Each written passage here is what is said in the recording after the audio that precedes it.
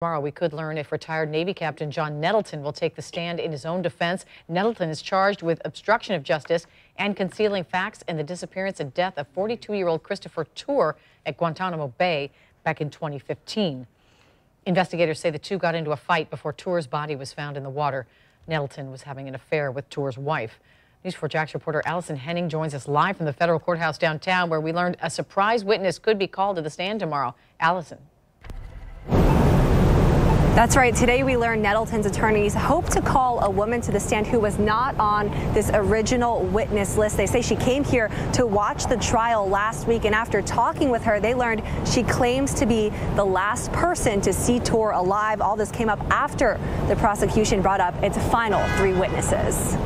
Do you have any comment today at all? No, ma'am. No? It was a relatively quick day in federal court for the trial of Navy Captain John Nettleton. The jury was released just after noon. We first heard from a forensic pathologist with the military. Dr. Christopher Gordon conducted an autopsy on Christopher Tour after his body was found floating in the water at Guantanamo Bay. While on the stand, Dr. Gordon described injuries he found during Tour's autopsy, including a bruise on his forehead, a small cut under his eyebrow, a bruise on his chest, and 4 broken ribs. Toxicology results determined Tour's blood alcohol level was more than 3 times the legal driving limit at 0.26. Lab results also found high levels of the antidepressant Prozac in his blood, a level that Dr. Gordon says could be fatal and could have contributed to a drowning when paired with alcohol. Dr. Gordon admitted he initially thought Tour's death could have been a suicide, but said there is no way he could certify that because there are no witnesses. Tour's cause of death was found to be drowning, but the manner of death was classified as undetermined. 2 NCIS special agents also testified. Jason Boswell described the evidence found at Nettleton's home, including multiple splatters of blood that tested positive for Tour's DNA.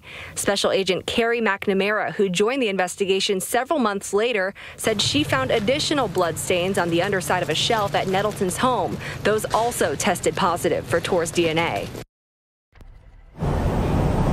And right before wrapping up today, the judge asked Nettleton's attorneys if he does plan on testifying. They said that's going to be a discussion that they have tonight, but at this point, it is still a possibility. I also asked him that question as he walked out of this courthouse today, but he had no comment. Court will resume here tomorrow morning. The judge will first decide if that surprise witness, who claims to be the last one who saw Tour alive, will be able to testify. We, of course, will be here for that. Reporting live downtown, Allison Henning, Channel 4, the local station.